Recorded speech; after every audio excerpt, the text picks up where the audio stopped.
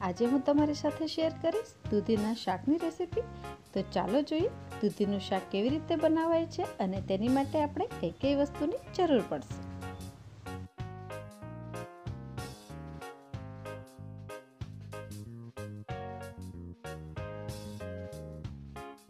તો દૂધીનું રસાવાળું શાક બનાવવા માટે મેં અહીં 350 ગ્રામ જેટલી દૂધી લીધી છે અને દૂધીને પહેલાં આપણે ધોઈ લઈશું અને તે પછી આ રીતે ચપ્પુની મદદ વડે આપણે તેને છોલી લેવાની છે। તમે છાલ સાથે પણ દૂધીનું શાક બનાવી શકો છો, પરંતુ તે શાક બનતા થોડી વાર લાગતી હોય છે। હવે આ ઉપરનો ભાગ છે તે આપણે આ રીતે ચપ્પુની મદદ વડે કાપી લેવાનો છે અને તેના પછી આપણે દૂધીને આપણી મનગમતી સાઈઝમાં સમારી લઈશું। અને જો તમને મારી રેસીપી સારી લાગતી હોય અને હજી સુધી તમે મારી ચેનલને સબસ્ક્રાઈબ ના કરી હોય તો પ્લીઝ સબસ્ક્રાઈબ કરી લેજો અને બાજુમાં આપેલું બેલ બટન જરૂરથી દબાવજો, તેથી મારી દરેક નવી રેસીપી તમારા સુધી પહોંચી શકે। દૂધીને સમારી લીધા પછી દૂધી ડૂબી જાય તેટલું આપણે તેમાં પાણી એડ કરવાનું છે, એટલે દૂધી છે તે કાળી ના પડી જાય। અને અહીં મેં અડધા ઇંચ જેટલું આદું લીધું છે અને તેને છોલી લીધું છે। તેને આ રીતે આપણે નાના નાના ટુકડામાં સમારી લઈશું।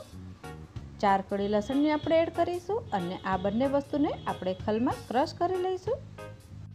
આજે આપણે આ શાક કુકરમાં બનાવીશું, તો સૌપ્રથમ આપણે 2 ટેબલસ્પૂન જેટલું તેલ લઈશું અને તેમાં આપણે ½ ટીસ્પૂન રાઈ એડ કરવાની છે અને રાઈ જ્યારે ફૂટવા માંડે ત્યારે આપણે તેમાં 5 ચમચી જેટલી હિંગ એડ કરીશું। અને હવે ગેસ આપણે થોડો સ્લો કરી લઈશું। તેમાં આપણે 8-10 લીમડાના પત્તા એડ કરીશું અને 1 લીલા મરચાંને આ રીતે સમારીને એડ કરવાનું છે। આ બધી જ વસ્તુને આપણે હવે 15 થી 20 સેકન્ડ માટે સાતળી લઈશું અને પછી આપણે તેમાં લગભગ 1 કપ જેટલું પાણી એડ કરવાનું છે અને હવે આપણે ગેસને પાછો ફાસ્ટ કરી લઈશું અને બાકીના બધા મસાલા એડ કરી લઈએ। તો સૌપ્રથમ ½ ટીસ્પૂન જેટલી હળદર, 1 ટીસ્પૂન ધાણા જીરું, 1 ટીસ્પૂન લાલ મરચાંનો પાવડર અને ½ ટીસ્પૂનથી થોડું વધારે આપણે મીઠું એડ કરવાનું છે। મીઠું તમે તમારા સ્વાદ પ્રમાણે એડ કરી શકો છો। અને હવે બધી જ વસ્તુને આપણે સરસ રીતે મિક્સ કરી લઈશું અને પાણીને આપણે ઉકળવા દઈશું। આજે આપણે ગુજરાતી સ્ટાઇલ શાક બનાવીએ છીએ તો થોડું ખાટું મીઠું તો હશે જ। તો હવે આપણે તેમાં થોડો ગોળ ઉમેરીશું। તમે ગોળ અથવા તો ખાંડ કંઈ પણ ઉમેરી શકો છો। તો મેં અહીં લગભગ 1.5 ટેબલસ્પૂન જેટલો ગોળનો ઉપયોગ કર્યો છે। તમે ગોળને બદલે ખાંડ પણ ઉપયોગમાં લઈ શકો છો।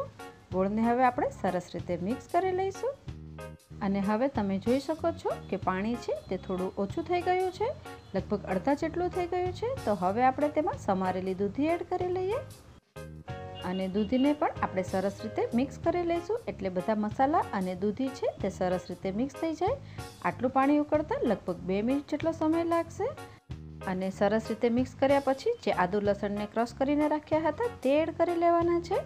આ રીતે છેલ્લે આદુ અને લસણ એડ કરવાથી તેની સુગંધી અને સ્વાદ બંને બહુ સરસ આવતા હોય છે।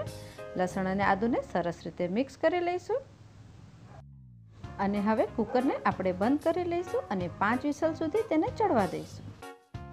અને હવે 5 વિસલ થઈ ગઈ છે અને કુકર પણ ઠંડુ થઈ ગયું છે। તો આગળની પ્રોસેસ કરીએ। તો સૌપ્રથમ તેમાં આપણે અડધા લીંબુનો રસ એડ કરીશું। તમે લીંબુને બદલે કોકમનો પણ ઉપયોગ કરી શકો છો। તેમાં થોડી સમારેલી કોથમીર એડ કરીશું અને થોડી કોથમીર ગાર્નિશિંગ માટે રહેવા દઈશું। સરસ રીતે મિક્સ કરી લઈએ અને જ્યારે આપણે બાકીના બધા મસાલા એડ કરીએ ત્યારે તેની સાથે આપણે કોકમ પણ એડ કરી લેવાના, તેથી કોકમની ખટાશ છે તે સરસ રીતે મિક્સ થઈ જાય।